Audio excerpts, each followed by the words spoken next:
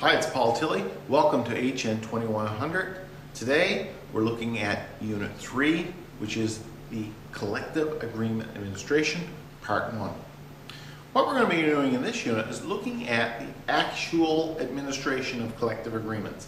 How do a collective agreement run from the time it is verified and ratified by the membership to the point it ends? Let's begin. After completing this unit, you should be able to discuss the role of arbitration in avoiding industrial conflict, describes forms of industrial conflict, outline the components of a strike, outline the components of a lockout, establish essential elements for primary and secondary picketing, and define boycotts. Okay, so we are, we're out now, we've got a collective agreement. There's going to be some trouble during the collective agreement. I think most collective agreements will have some hiccups as we move through. There'll be disputes over interpretation of the wording, interpretation of the meaning, interpretation of one side's role versus another side's role. And this leads to problems. Now, the question is, if we recognize the problems, how do we solve them? Well, one alternative is to go on strike and shut everything down. Well, the regulations forbid us from doing that. We can't do that. So we have to have some dispute resolution method built into all contracts. In this section, we're looking at what are some of the dispute mechanisms that we can put in contracts, or that are put in contracts, mandated in contracts, that we can use in order to resolve these problems. First, I'm going to look at this concept of arbitration. Now, arbitration is a form of dispute resolution by an independent third party. In using arbitration, unions and management hand over their power to decide the dispute to the arbitrator. Now, you can imagine that that's a very reluctant move by either the management or the union, because it gives the power to solve the problem to somebody else. It's not used that often, but it is an important hammer and an important tool in the alternative dispute resolution process. There is, in all collective agreements, according to the legislation, something called a first contract arbitration.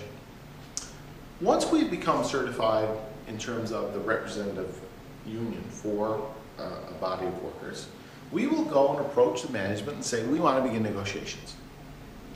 Management are supposed to meet with us and work in good faith to resolve the dispute.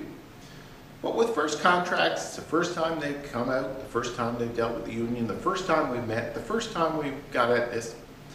Because of all the first times, there's a good chance that we're going to have some problems or things are going to break down. So what government has done is they've created a piece of legislation called first contract arbitration. And it acts as much of as a hammer as it does a tool to resolve disputes. What first contract administration does is it says that first collective agreements, the very first one, in the event that we run into a conflict that we cannot resolve ourselves within the negotiations, then we have the right to bring that dispute to an arbitrator. And in fact, if we don't resolve it, the government will impose an arbitrator on us. That arbitrator then will resolve that unsolved dispute.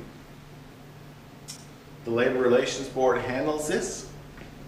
The arbitrator comes in, listens to both sides, writes a report or findings, and that then is what is imposed as the contract. So the arbitrator will make the decision for us if we don't make it ourselves. Again, very few organizations are going to want that to happen. From the union side and the management side, neither one will want it to happen. So what this piece of first contract arbitration legislation does is it forces new unions and new employers, first time to the bargaining table, to actually work towards resolving their dispute quickly and effectively. But we're not limited to that in terms of conflict that arises at work and during contracts. Let's assume that we are into a position where we've worked very hard to find a resolution to our negotiations. We can't. We just can't seem to agree. What are some of the options that face us? Well, let's take a look at strikes, lockouts, picketing, and boycotts as tools that are at the power of unions and at the power of management to use to force the other side's hands.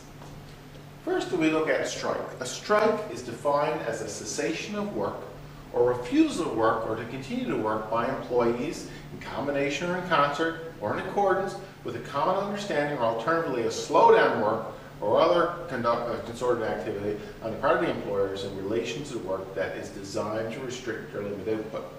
In other words, we're slowing down the production. Strike actually stops it, but any form of restriction on productivity. And the idea is to put pressure on management.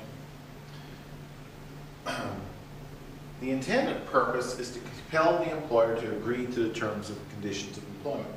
The strike is most obviously and widely practiced form of economic sanction used in industrial relations. The strike is a very powerful tool. It is a powerful tool, and it is very common relative to other tools. Not very common in terms of actually occurring. While most labor negotiations in Canada are settled without work stoppage, about 95% are resolved without any problems. Strikes usually generate a great deal of media attention, quite often highlighting the worst of the parties involved. So a strike doesn't make us look good. Neither side looks good out of a strike. Again, another reason to get your resolve long before you ever get to a strike.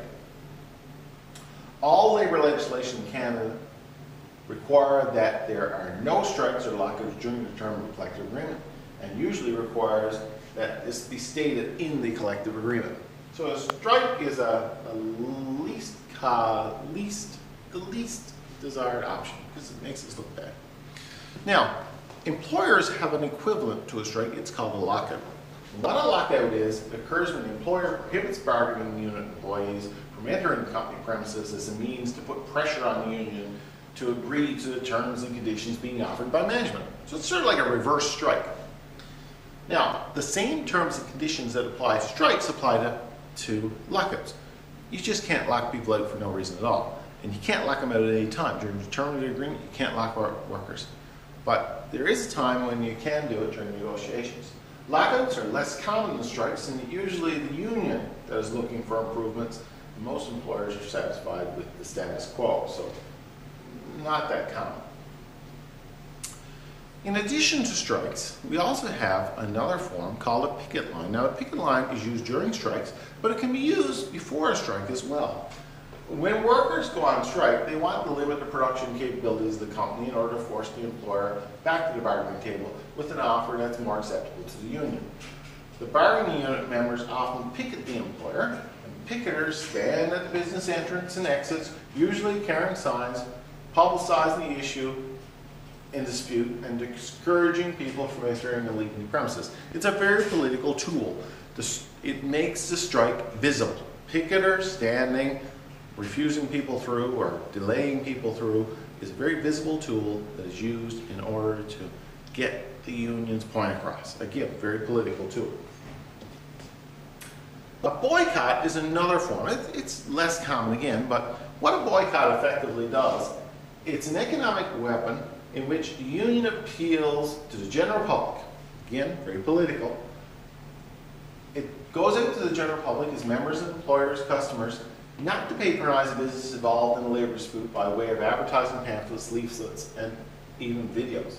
This type of action can harm the employer if enough people support the boycott. So don't buy product A.